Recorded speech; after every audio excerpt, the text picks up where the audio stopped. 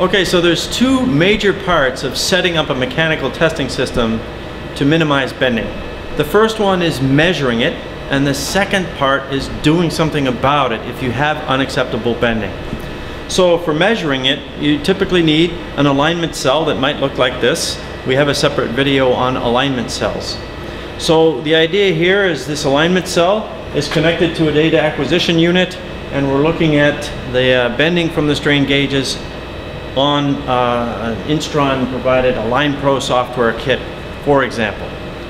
So let's imagine now that I apply a load to my alignment cell and I measure the bending. One of two things is going to happen.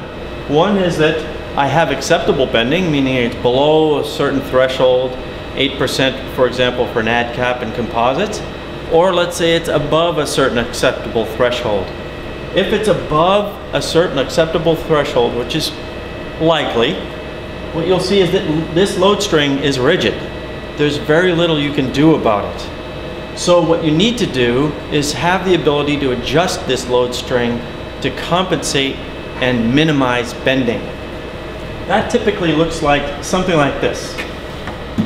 This is an AlignPRO kit which fits between the crosshead and the load cell and allows you to adjust angular and lateral alignment to minimize the bending in the specimen. The software shows that in real time and allows you to, in real time, minimize the bending in the specimen.